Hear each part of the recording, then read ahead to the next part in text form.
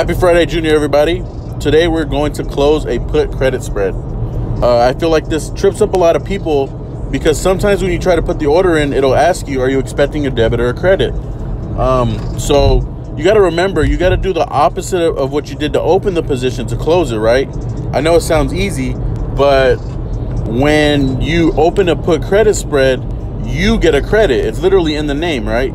You received money to open the position. So when you go to close it, you're going to expect the opposite, which is a debit.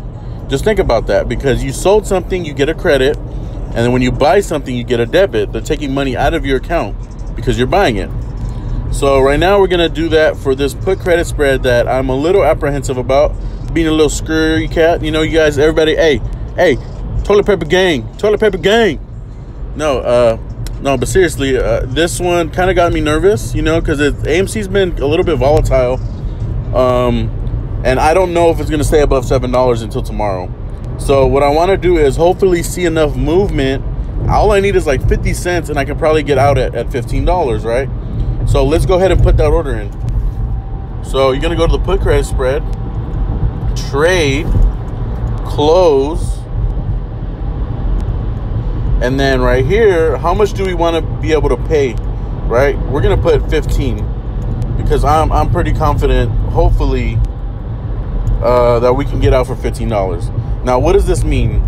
I sold the put credit spread for $90, and then I'm going to buy it back for $15, so my profit will be $75. So we're going to go ahead and put that in right now. You always want to do this beforehand. Don't do it when the stock is tanking, because you're going to miss it, right? We cannot beat robots. You know, there's a lot of orders that are automated that just kind of go in and out. You want to put your order in as soon as you can, whatever price you're comfortable with, so that when the stock moves down even a few cents or up a few cents, the order fills on that split second, right? Because as we know, stock move crazy amounts throughout the day, like every second counts. And that's it. So hopefully AMC hits like $8.30 ish, and I'll be out of this position. So the bad thing is, if it doesn't fill today, I gotta kind of rely on the market tomorrow and make sure that AMC stays above 7.